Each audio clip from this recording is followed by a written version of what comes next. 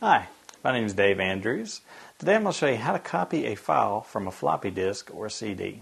Sometimes the problem will arise where somebody's given you a CD or something and you want to copy pictures or files that are on that CD down to your computer.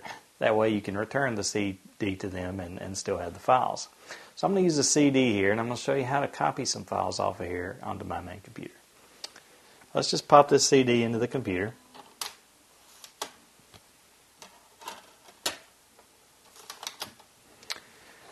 And now let's go to our computer. Once that CD is inside, let's open up My Computer by clicking on the Start button and then clicking on Computer. This gives a listing of the drives that are in your computer.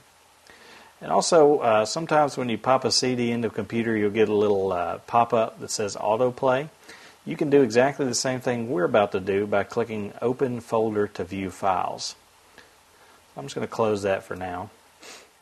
And now that we are inside the computer with the listing of drives, we want to find our CD drive. It might also be listed as a DVD depending on what type of drive you have. I'm going to right click on that. I'm going to click on Explore. That opens up the list of the files that are on this CD. I'm going to go into the My Pictures folder. Now I'm going to click on this middle button up here at the top. If you hold your mouse over it, it says Restore Down.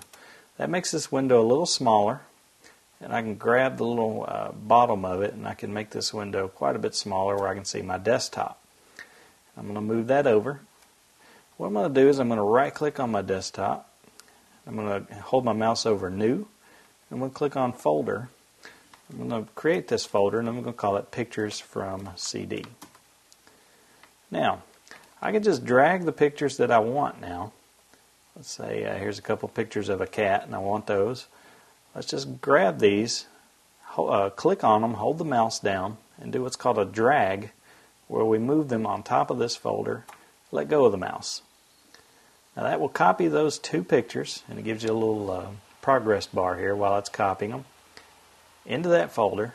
And as I open that up, there's the two pictures of the cats.